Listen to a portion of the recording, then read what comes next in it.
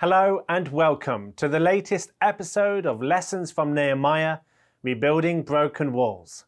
I'm Alastair Kirk of Christians United for Israel UK, and I'm delighted that you can join me as we continue exploring Jerusalem's gates as recorded in Nehemiah chapter 3.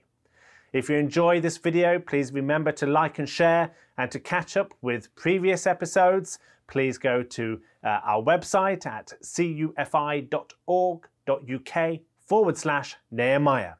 Our last time we considered the fountain gate, which was near the pool of Siloam, and the water gate, which was near Gihon Spring. We now continue moving along the eastern side to the horse gate, east gate, and inspection gate. These gates speak of great expectation, because all those who put their trust in Jehovah have a great hope of things yet to come. Let's begin with the horse gate. You probably know by now that a gate's description is a good clue to its purpose, and so you will be correct to associate this gate with horses. The horse gate was the closest to the royal palace of King David and Solomon, situated just south of the Temple Mount.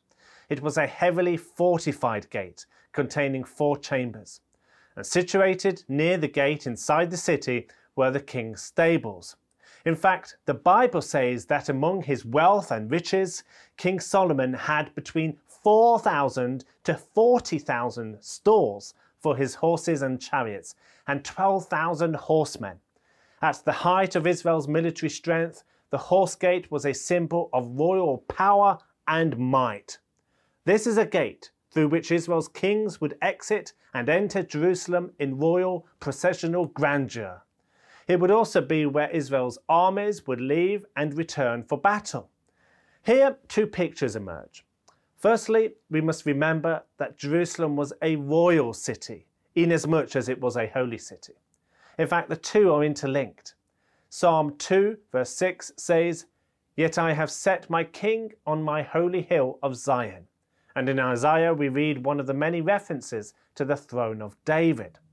"For the Lord of hosts will reign on Mount Zion and in Jerusalem, and his glory will be before his elders." Jerusalem is a city like no other on earth. It has a royal seal stamped upon it. As the prophet Nathan spoke the words of the Lord to David, "And your house and your kingdom shall be established forever before you. Your throne shall be established forever." Hallelujah. So the horse gate reminds us of the royal assignment upon Jerusalem. And the second picture the horse gate lends is the king's might in warfare.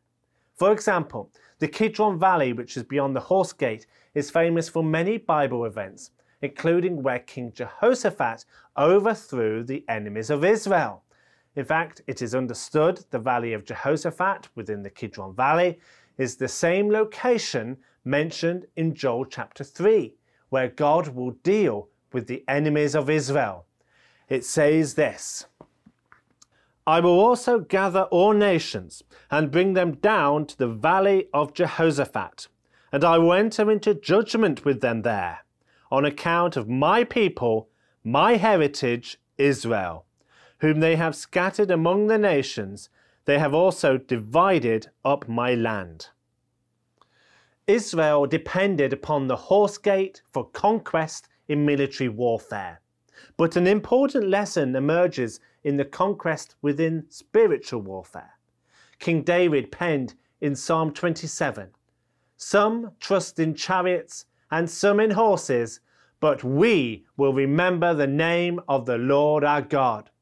Meanwhile, Psalm 33:16 states, "No king is saved by the multitude of an army. A mighty man is not delivered by great strength. A horse is a vain hope for safety.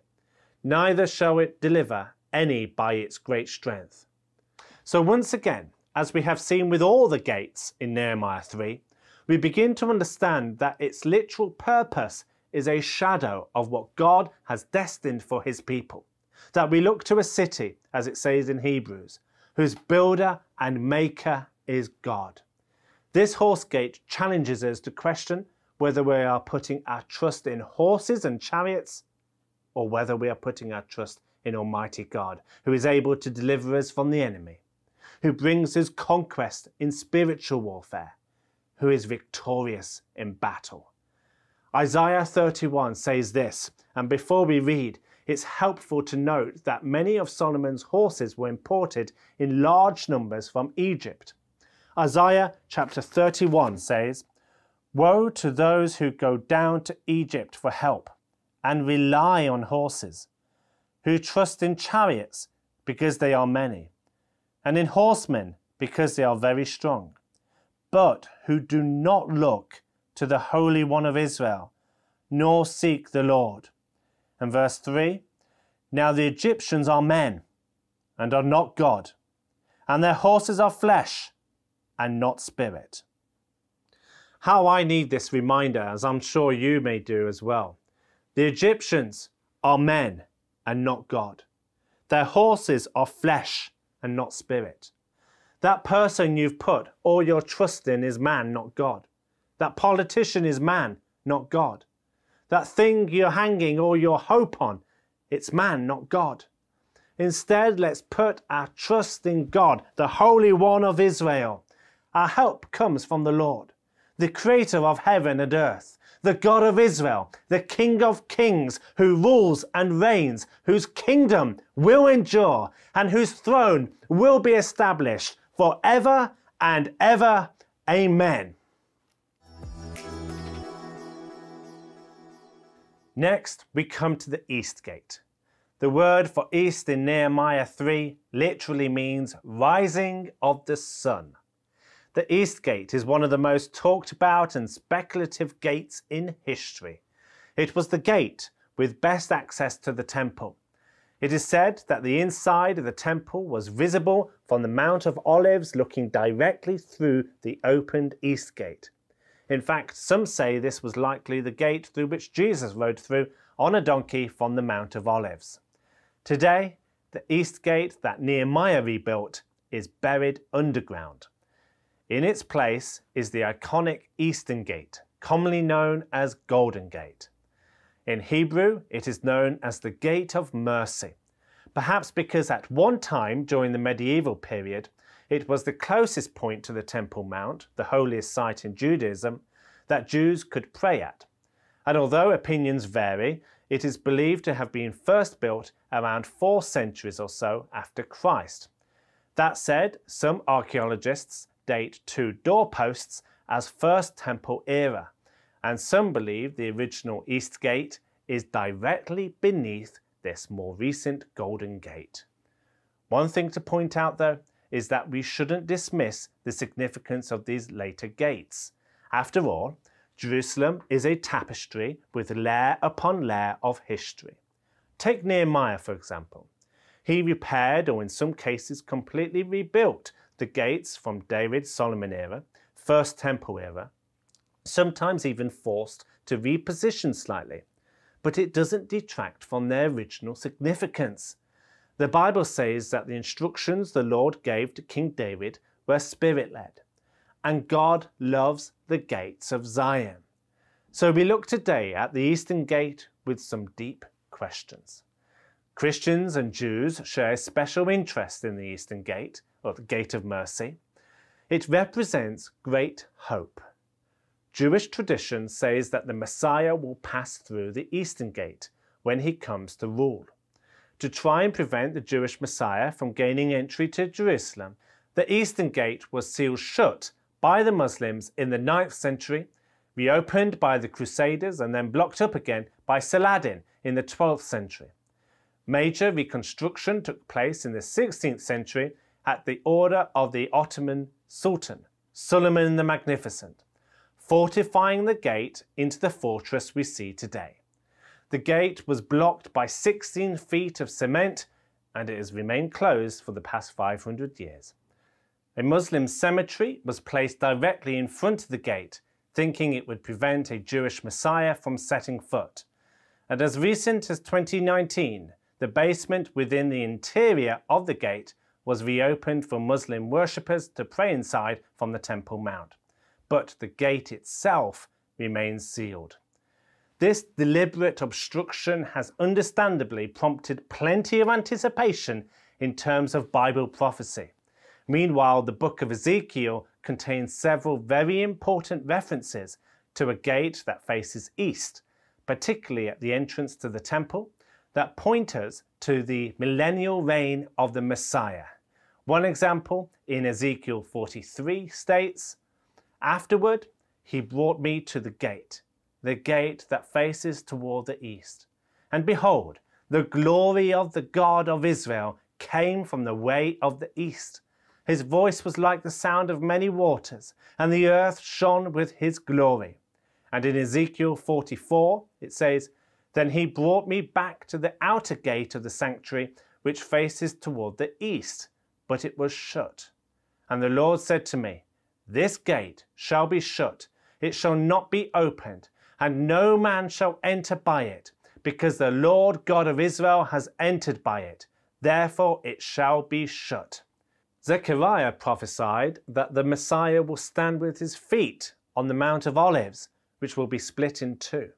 As Christians, we believe that Jesus will return to the Mount of Olives in the same manner as he ascended in fulfillment of the Scriptures. This promise has led many to conclude that Jesus, returning as Messiah King, will therefore re-enter Jerusalem through a gate from the east, and then it will be sealed behind him, as described in Ezekiel. It's interesting that in the ancient world, if a monarch entered a city, the gate would be shut behind them for a period out of reverence. There's plenty of food for thought that we can explore in our personal study and pray about. But let me just say this. Despite our obvious theological differences, Christians and Jews share a great expectation as symbolized in the Eastern Gate. The attempt to thwart the Messiah's entry into Jerusalem is in vain. Personally speaking, I believe no bricks and mortar will be able to stop the return of my Messiah, the King of Kings. Just as the stone over the tomb couldn't prevent his resurrection on the third day, so too will it be on the day of his return. For on that ground-shaking and glorious day, when he sets his feet on the Mount of Olives, not even a sealed, fortified gate will be able to stop his glorious appearing from being fulfilled. Amen. The final gate, as recorded in Nehemiah 3, is the inspection gate, situated just above the east gate, facing the temple. The Hebrew word used in our passage is actually Miphkad Gate. Miphkad literally means appointed place or assignment. In the time of King David, according to tradition, this gate was the location that David would meet his troops to inspect them. At the time of Jesus, the Miphkad Gate was associated with taxation and census taking. The Romans used to count heads at certain designated locations and also collect ransom payments. In fact, Miphkad comes from a root verb which means to number. Thus, it carried the connotation of being an appointed place of inspection, registration, counting, judgment. Interestingly, the name for Roman census taking translates counting of the schools, from which the Greek word Golgotha derives.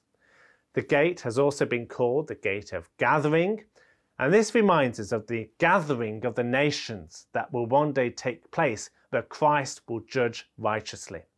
Matthew chapter 25 says this, "When the Son of Man comes in his glory, and all the holy angels with him, then he will sit on the throne of his glory. All the nations will be gathered before him, and he will separate them, one from another, as a shepherd divides his sheep from the goats. And he will set the sheep on his right hand, but the goats on the left. Then the king will say to those on his right hand, Come, you blessed of my Father, inherit the kingdom prepared for you from the foundation of the world. For I was hungry, and you gave me food. I was thirsty, and you gave me drink. I was a stranger, and you took me in. I was naked, and you clothed me. I was sick, and you visited me. I was in prison, and you came to me. Then the righteous will answer him, saying, Lord, when did we see you hungry and feed you, or thirsty and give you drink?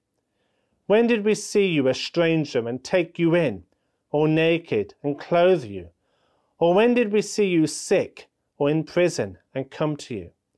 And the king will answer and say to them, Assuredly I say to you, inasmuch as you did it to one of the least of these my brethren, you did it to me. Interestingly, when Jesus referred to his brethren in verse 40, he was referring to his brethren, the Jewish people. That's right.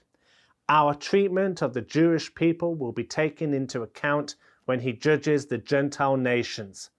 But there is also an inspection that takes place now, if you will.